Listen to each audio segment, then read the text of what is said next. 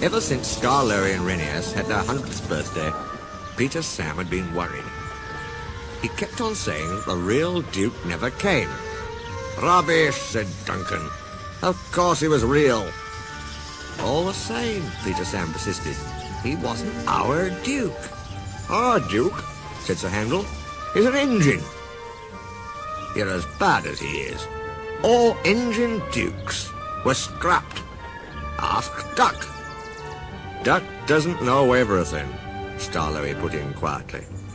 "Tell us about him, you two." Here is one of the stories that Peter Sam and Sir Handel told about Grandpuff.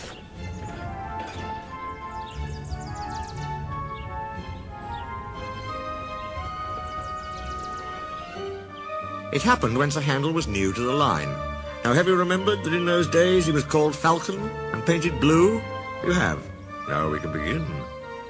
The manager came to see him one day and said he was pleased with his work so far. "Now, Falcon," he went on, "you must learn the mountain road." "Yes, please, sir," said Falcon, excited.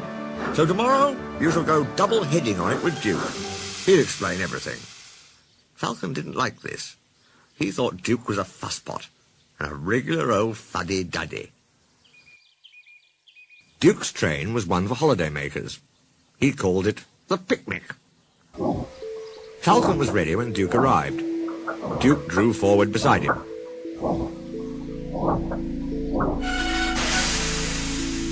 "Listen," he said.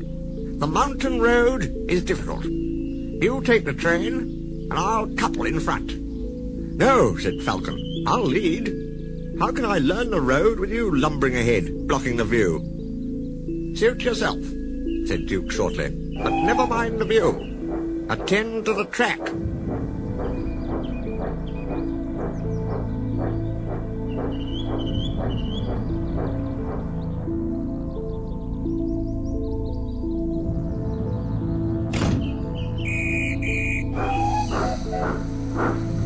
"Look at the track," he puffed again, starting. "Never mind the view." "Puss-pot, puss-pot," puffed Falcon, while starting. "Fuddy-duddy, fuddy-duddy, fuddy-duddy."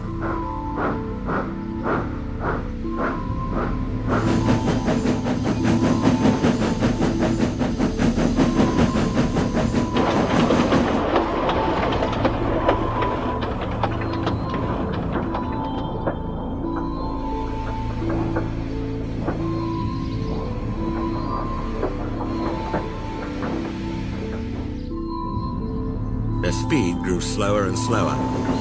Don't dawdle, urged Falcon. "No hurry, puffed Duke stolidly.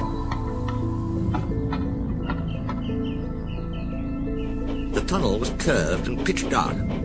Falcon felt stifled. He wanted to get out. Watch the track, warned Duke. Puss-pot, scoffed Falcon.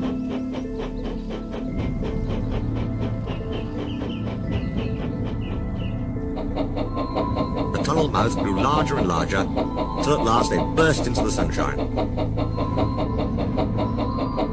Their coaches had barely cleared the tunnel when Falcon lurched. His front wheels derailed and cranched over sleepers and ballast. He came to rest with one wheel uncomfortably near the edge.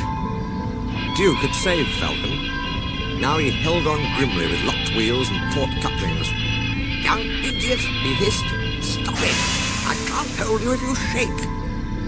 Falcon tried hard to stop shuddering. Quickly, Duke's driver and fireman chopped his wheels and strengthened the coupling between the two engines. "Thank you," said Duke. "Now I'll manage."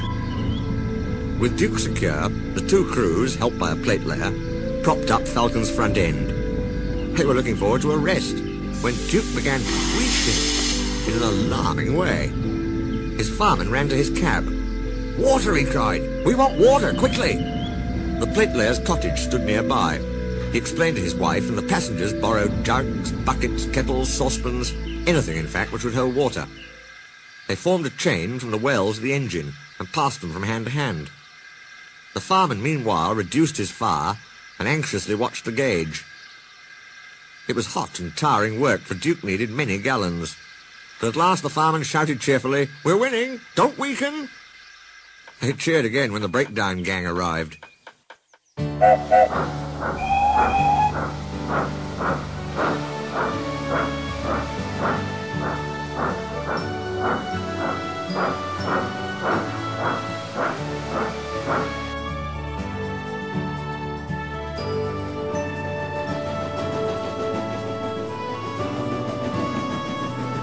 The manager was at the top station.